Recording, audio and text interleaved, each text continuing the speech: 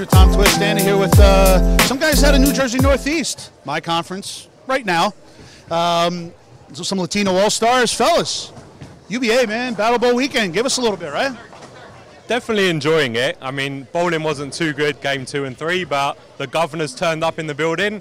The hello, governor. Hello. And he's here to strike out the rest of this game.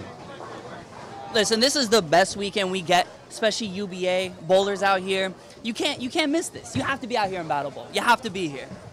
It's a good weekend. This is my second one, so I love it. I didn't see you guys name in the Elite Eight this year. What happened, fellas?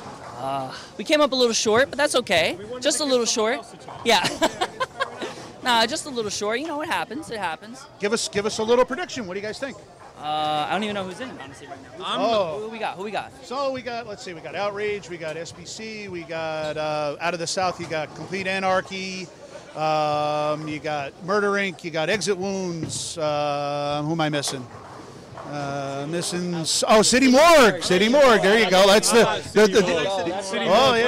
that's your underdogs coming out at Outrage and City Morgue right in the first. Who do they have in the first round? Outrage in the first round, right? City Morgue. Yeah. A little bit of and you got your returning champs, Murder Inc. I mean, it's going to go down, right? It's just going to be everybody's going to be watching and everybody's going to be checking it out. Yeah. So we got a new district that just came in.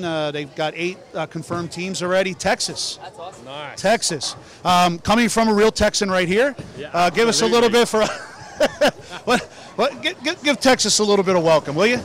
Well, I, as the honorary Brit in the UBA, welcome Texas to the UBA Foundation.